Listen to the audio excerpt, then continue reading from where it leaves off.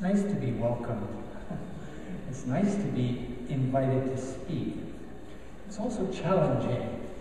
I'm sure that if I was to pick any one of you now, you could probably say a few words that would be supportive and encouraging of everybody here. But that's not your job. I want to begin by telling a little story out of the Gospels. It occurs in several places. And this is a story about the people who called on the name of Jesus, who followed in the way of Jesus, and who on this occasion were deeply disturbed by the circumstance of their life. Many of the apostles were fishermen, and on this day the fishermen were out in their boat on the Sea of Galilee. And the Sea of Galilee is vulnerable to rapid storms, fierce storms.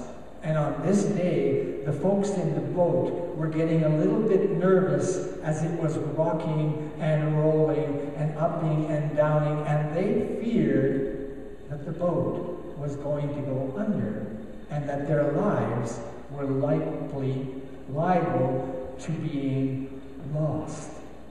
And in the middle of their fear, one of them looked up and he saw what appeared to be a ghost coming across the water, walking towards them.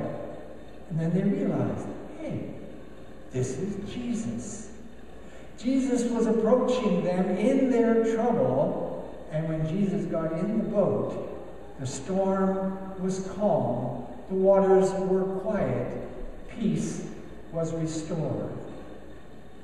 I'd like you to think of the boat as the church. I'd like to think of the fishermen as the people in the church.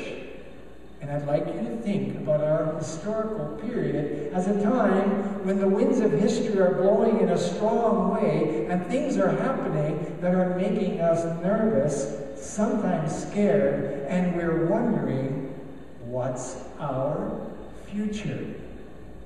And what I'd like you to understand is that when trouble deepens, when conflict is at large, when anxiety seems to be taking root in our hearts, it's at that moment that God decides to intercede. God decides to get involved. But that requires something of us. That requires of us an invitation. Dear God, I'm confused. I'm scared. I'm worried. Would you help me find my way forward? Now we have texts today that are about forgiveness in the first place.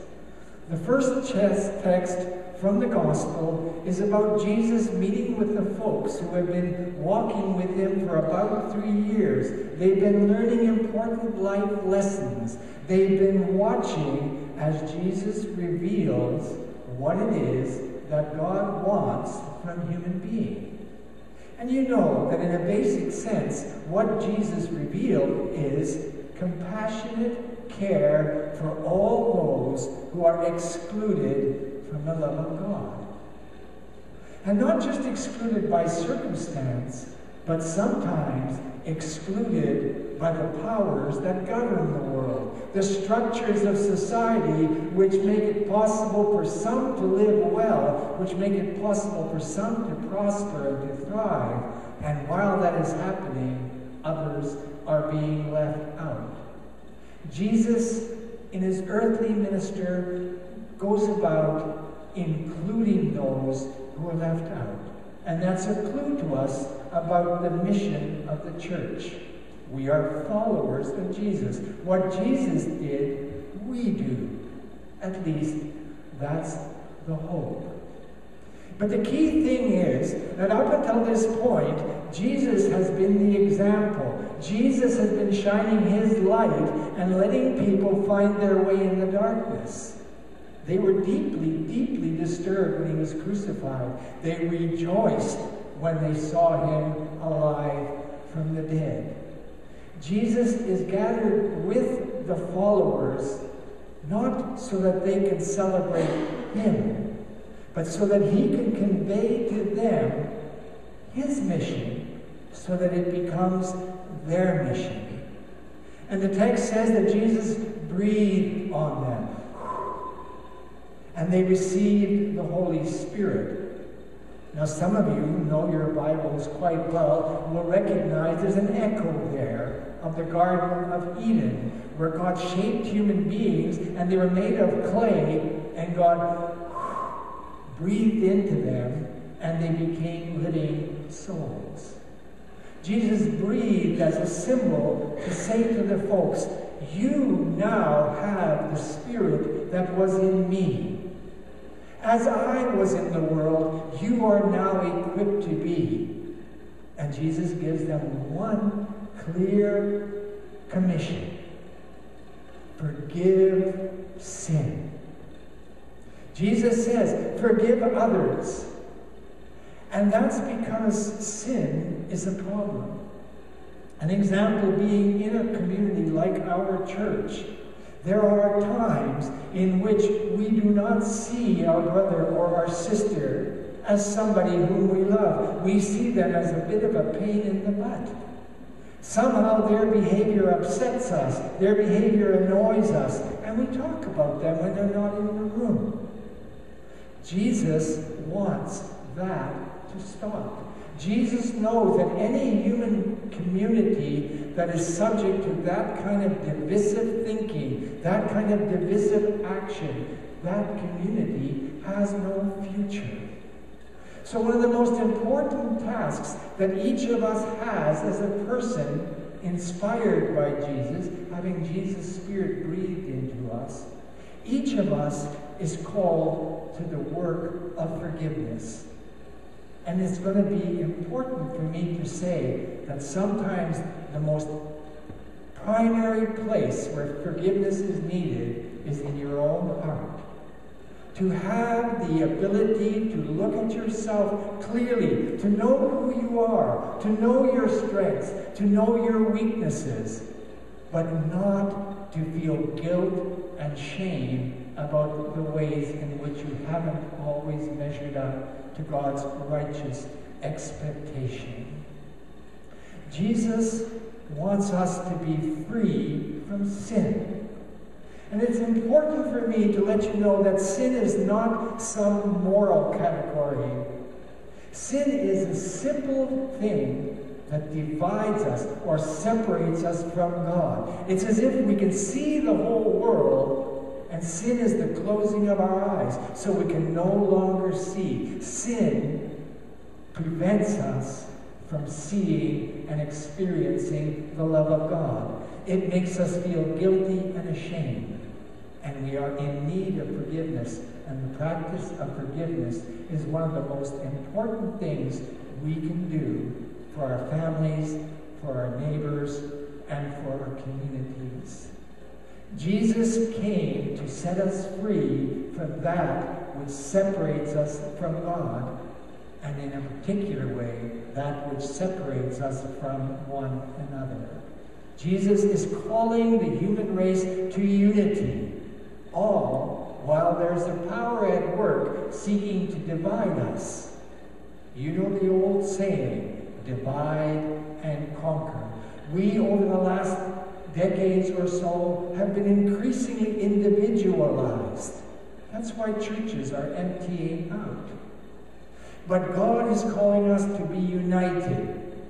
That's a nice thing to say in the United Church of Canada. God is calling humanity to be united in love so that we can address the problems that face us with a hope of remedy, with a hope of healing. Now the apostles, after Jesus has resurrected and gone into heaven, after they have become a community of faith, after they have a unity of spirit, they find themselves in trouble with the powers of religion in their day. And it's important for us to recognize that religion can lead us down dark roads. Religion can become about power, it can become about prestige, it can become about privilege, rather than about service. It can become about something other than what God expects of us. And in this text from Acts, the apostles are going about including others in the love of God, and the temple people are getting annoyed because it's cutting into their economy. You see, the temple required for the forgiveness of sins that you came and you had to buy a dove, or you had to buy a lamb, or you had to buy a goat, or you had to buy a heifer. And then you had to have the priest kill the heifer, and it was the blood that made you free from sin. Jesus freed people simply by his word. He freed them by including them in the love of God. The apostles were facing hardship from religious powers. But they felt that they could not cease from doing what Jesus wanted them to do. They said to the apostles, "Who should we listen to? Your religious authority? Or should we listen to the authority of God?" Now this is from people who had come to know God by their relationship with Jesus, who was the example of God's love in human form. Now I'd like to move to the book of Revelations, because the book of Revelations was written sometime after the death and resurrection of Jesus, sometimes after the formation of the apostolic community, and it was written in a time when the whole Roman Empire was in decline. It was moving into chaos. It was becoming disorderly, where once righteous people had ruled, now unrighteous people were ruling. It was becoming corrupt. People were being exploited and people were being oppressed by the power. And the faith community, the community in the name of Jesus, was resisting that. And because of this, they were being tortured. They were being imprisoned. They were being killed. Just as all over the earth right now, people are being harshly treated because they are resisting the abuse of power. The book of Revelations ends, the chapter that we read today, ends with the notion that Jesus is coming again. And the image that is used is Jesus is coming on the clouds.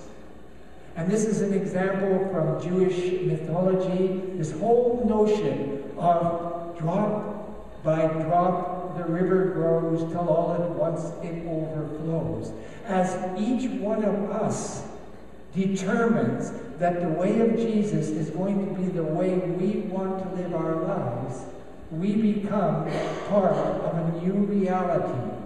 And drop by drop, a cloud is formed. And right now in the earth, as oppression seems to be gaining the upper hand, as injustice seems to be gathering power to exploit and oppress, it seems that here and there, persons are accepting the Word of God and turning around and going in a new direction. And that body of persons bearing witness to the love of God in the earth is growing.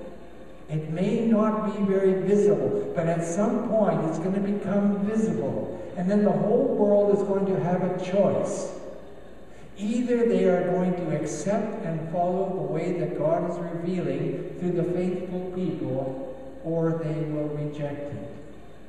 Up until this time, history shows that most often the powers that profit from the way in which the world presently exists are resisted. My hope is that this time, at this stage of human history, people will say, yes, let's try God's way. Let's give up our way. Let's do what we can to make a difference. Now I'm going to end with the text from the Psalms, because this is a psalm, it's the last psalm in the book of Psalms, and it's a psalm that expresses great rejoicing.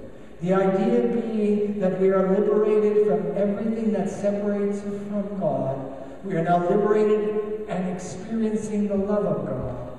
And this ought to be the source of joy within us. It ought to be the source of peace within us.